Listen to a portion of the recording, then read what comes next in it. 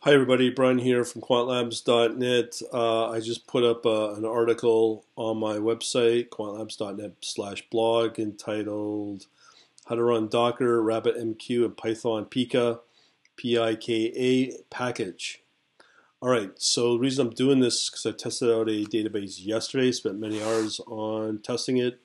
Doesn't keep up. It's an internal in-memory, or can be in-memory database with totally self-contained in Python called TinyDB. Put up some code instructions there. You can check out that article there if you want. So tested it. Doesn't quite work. Can't keep up with heavy load data.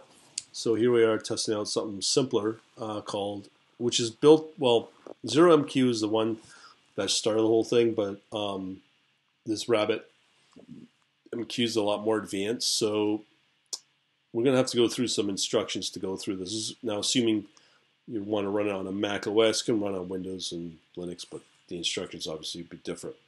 So first thing is you have to install Docker onto your computer.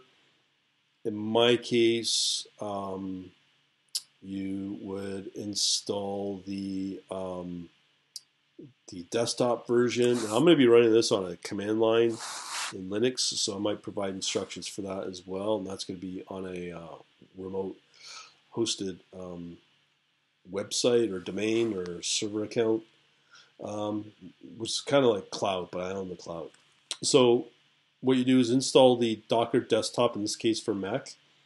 Once you get that running, you will get access to this little app in your tray where you can basically restart, load in your Kubernetes, and so forth. I'm using the Community Edition. So once you get that running, as I said here, and then you want to get that installed for Mac. From there, a couple things you would want to do is, I've got all the instructions here at the article on my blog, but here you have to, once you get that running, you will have to run this command right here.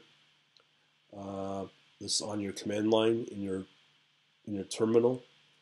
So reason you have to do this, because ultimately we want to run some code here that I've posted as well using RabbitMQ, the Pika package for Python, and you have two separate programs or Python scripts, send and receive.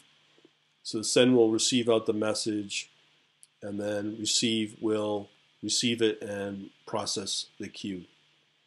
So that's what I did. I have two separate terminal sessions here. You can see here it works, but if you don't get Docker RabbitMQ installed, what you will get is you'll get this AMPQ connection error.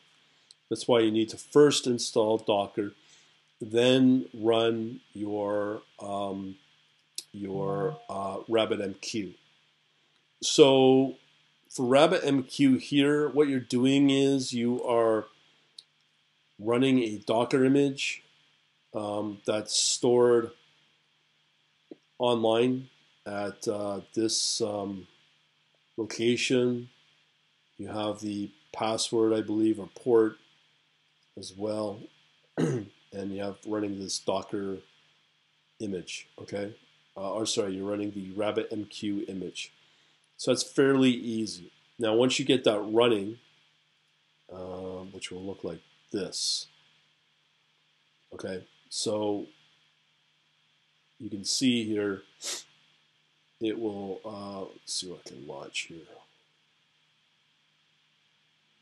Well, it's quite a bit. So in here, Docker run hello world, so that you could test to see if Docker's running. So this is the RabbitMQ you will set up and run.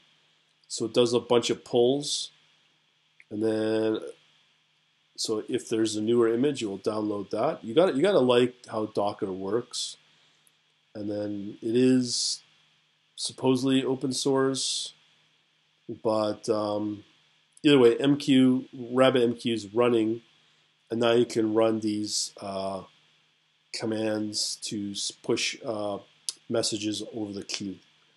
So how that works in a nutshell, I obviously read these articles, is in the send, you will set up your connection to MQ, sorry, to RabbitMQ, which is local. In my case, obviously, I'll host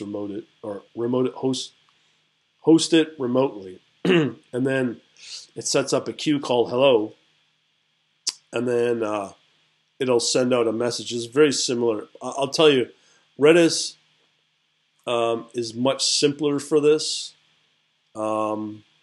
So for me, I might stick with Redis. I don't know yet. But